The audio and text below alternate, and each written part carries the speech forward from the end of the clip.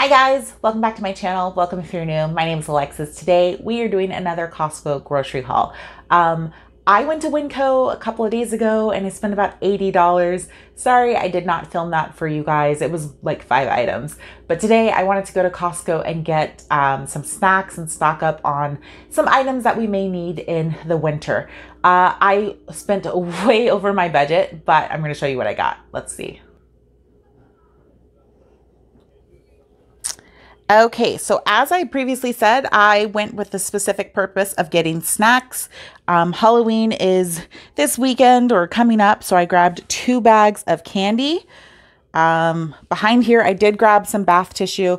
I am trying to stock up on items that we may need for the winter because I am predicting a really, really cold winter. So grab some toilet paper. There's some croissants, Rice Krispie treats, fruit snacks. Then we have the popcorn chips. We really like the kettle corn flavor. I don't think we've tried any of the other flavors yet. So we'll see if we like those.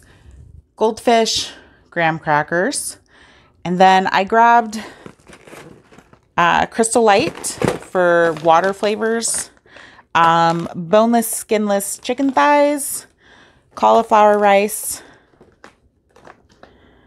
Rotisserie chicken. And then it's getting cold in my area, so I grabbed kind of the thermal shirts for myself and some gloves for the family. Behind here, we have laundry detergent, the Clorox toilet wands. I don't really care for them, but I think it's a convenience factor when I'm trying to get my kids to help me clean and stuff. So I grabbed a box of those. I got a heated blanket, water, and some Diet Coke.